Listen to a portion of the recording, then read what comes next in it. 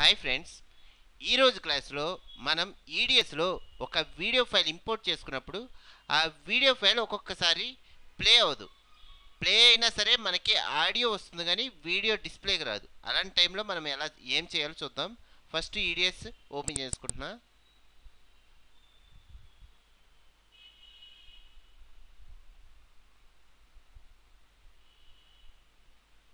New project. Okay,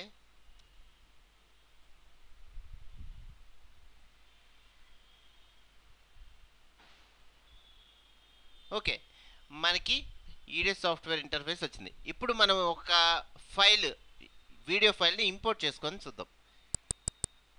చూడండి,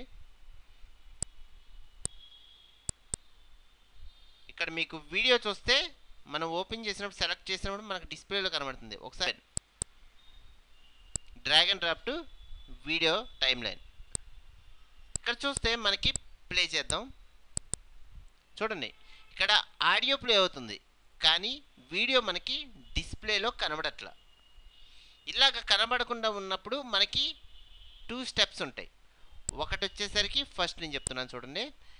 ఇక్కడ ఒక వీడియో ఫైల్ తీసుకున్నప్పుడు రైట్ క్లిక్ చేసి ఆల్ట్ ఎంటర్ కొట్టినా పర్లేదు, లేకపోతే రైట్ క్లిక్ చేసి ప్రాపర్టీస్, ఇక్కడ మీకు షార్ట్ కట్ చూడండి, Alt plus enter, Alt enter type చేసినా సరిపోద్ది.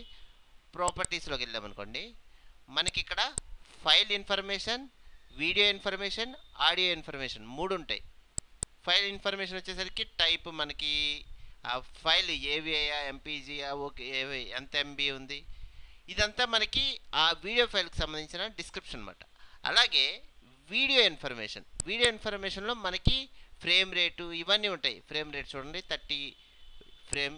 నెక్స్ట్ వచ్చేసరికి కింద మీకు ఫీల్డ్ ఆర్డర్ అనే ఆప్షన్ ఉంది చూడండి, అక్కడ ప్రోగ్రెసివ్ అనే ఆప్షన్ పెట్టుకొని అప్లై, ఓకే, చూస్తే మీకు ఇక్కడ డిస్ప్లేలో వీడియో కనబడుతుంది చూడండి.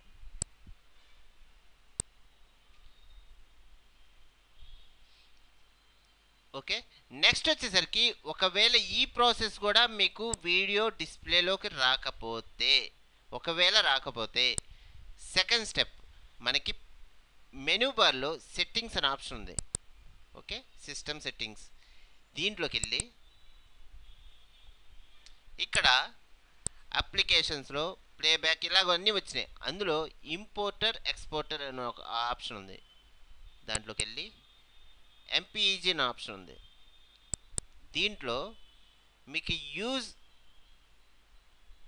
ఏసీసీఎల్ సీక్ అనే ఆప్షన్ ఉంది చూడండి, అది ఇలాగ ఉంటుంది. మామూలుగా అయితే అన్చెక్ చేసేయండి.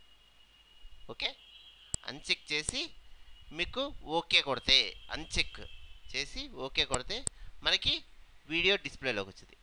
ఇది స్టెప్ 2. చాలా వరకు ఫస్ట్ స్టెప్లోనే మనకి వీడియో డిస్ప్లేలోకి వచ్చింది.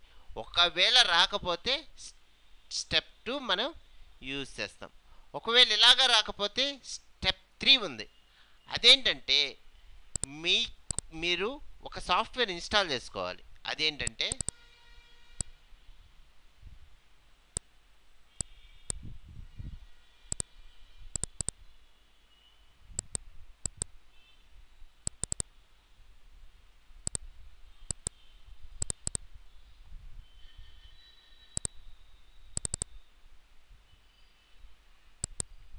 కేలైట్ కోడిక్ అనే ఒక సాఫ్ట్వేర్ ఉంది.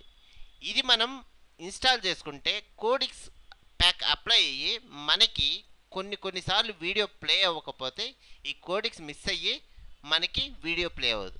కాబట్టి 321 అనే సాఫ్ట్వేర్ మనం ఇన్స్టాల్ చేసుకోవాలి. Thank you friends. నా వీడియో మీకు నచ్చినట్టయితే లైక్ చేసి సబ్స్క్రైబ్ చేసుకోండి. Thank you very much.